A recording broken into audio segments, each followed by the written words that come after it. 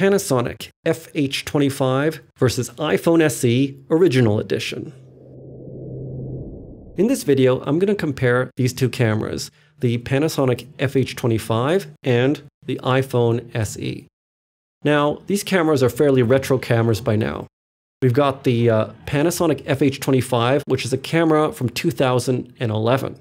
It has a 16 megapixel CCD sensor.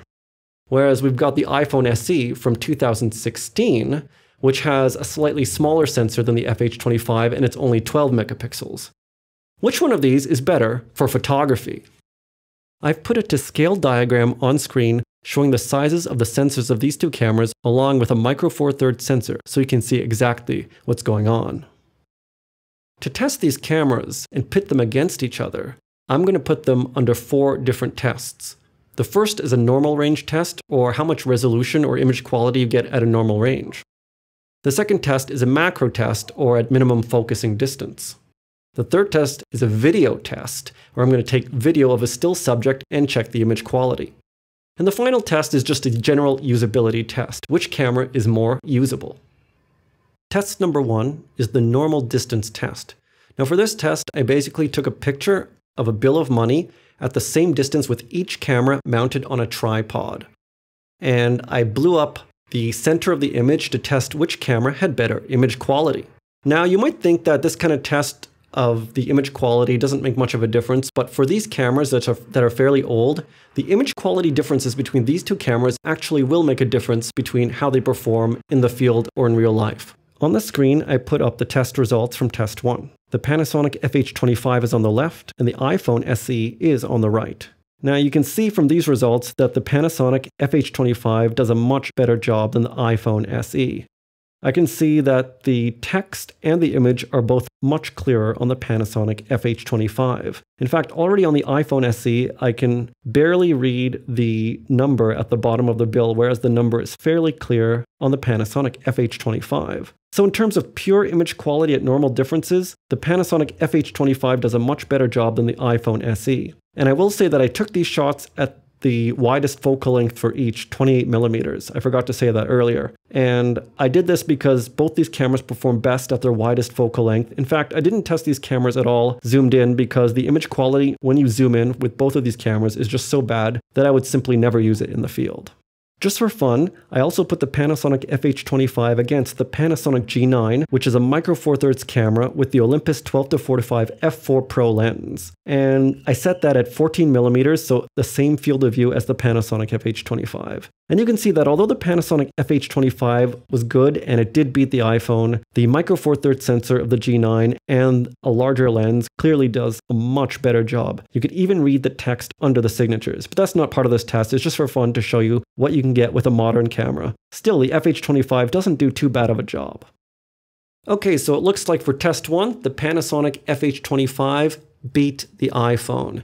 Now, that means for purely photographic purposes, the FH25 does do a much better job. I was actually kind of surprised by this because, the iPhone is actually 4 years or even 5 years newer than the Panasonic FH25, and yet the iPhone is clearly worse. So that's cool. But now onto test 2 is the macro test. Now I took both of these cameras and focused on the money at the closest range they could focus possible, so pseudo macro distances. Will the Panasonic FH25 still beat the iPhone? Let's see.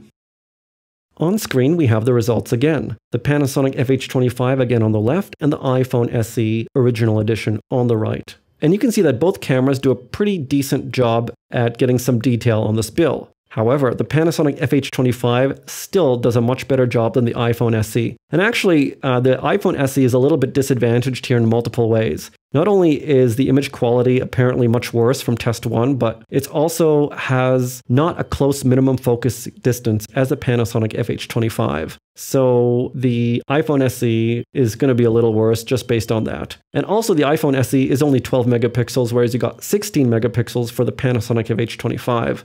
And so in short, the Panasonic FH25 actually does a pretty good job at macro or pseudo macro photography compared to the iPhone SE. And in general, the FH25 is pretty decent at this pseudo macro distance. And there you have it. At macro distances, the Panasonic FH25 does a better job than the iPhone SE Original Edition. So I think from these two tests we can conclude that the Panasonic FH25 is in general a better photographic tool. But the testing isn't over. What about video? On screen again, I've got the Panasonic FH25 video and the iPhone SE.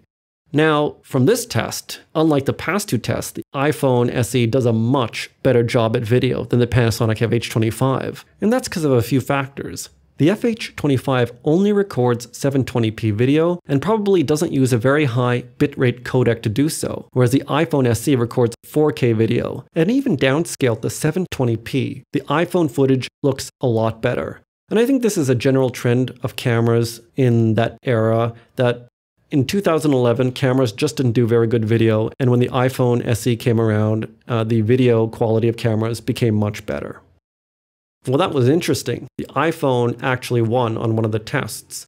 So, as a video tool, the iPhone SE is a lot better than the Panasonic FH25, and again, that's not too surprising. So for photography, the FH25 is a better tool, and for videography, the iPhone is a better tool. Now, the final thing I want to talk about is usability. Now, the iPhone SE is a phone, and it's not too easy to use it for video or photography. But the FH25 is still a pretty easy to use camera, and it's got dedicated buttons and stuff. So if I'm going to recommend a camera just to use for photography, the FH25 is actually still a pretty usable camera, and it can produce pretty good results if you use it at its widest focal length. So for usability, the FH25 is a lot more usable than the iPhone SE. Conclusion. So I enjoyed doing this test. It was kind of fun to see which of these devices would do a better job at photography and video.